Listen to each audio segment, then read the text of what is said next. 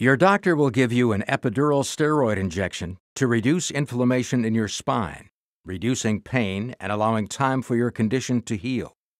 The spine consists of bony vertebrae stacked one on the other, shock-absorbing intervertebral discs lying between the vertebrae, ligaments and muscles connecting the bones, and the spinal cord with its branching spinal nerves. The spinal cord is bathed in cerebrospinal fluid and surrounded by a protective membrane called the dura. Just outside this membrane is the epidural space. Each intervertebral disc consists of a tough outer layer called the annulus fibrosus and a spongy inner material called the nucleus pulposus. From aging or injury, the annulus fibrosus may weaken or degenerate. As a result, the disc may bulge into the surrounding neural and vascular structures, causing inflammation and pain.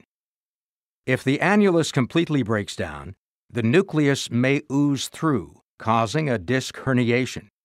The resulting inflammation and swelling may irritate one of the spinal nerves nearby, resulting in a condition known as radiculopathy.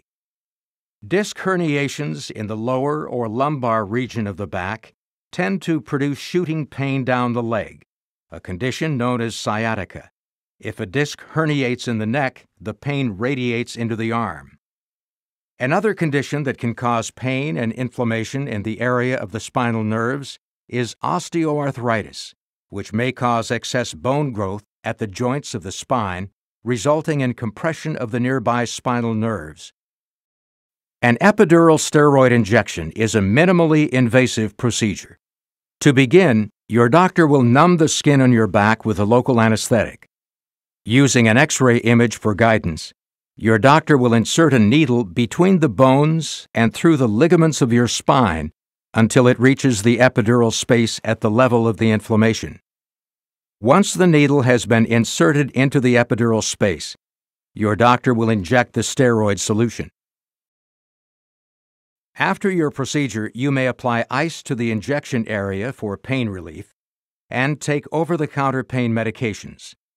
You may be able to resume driving after 24 hours.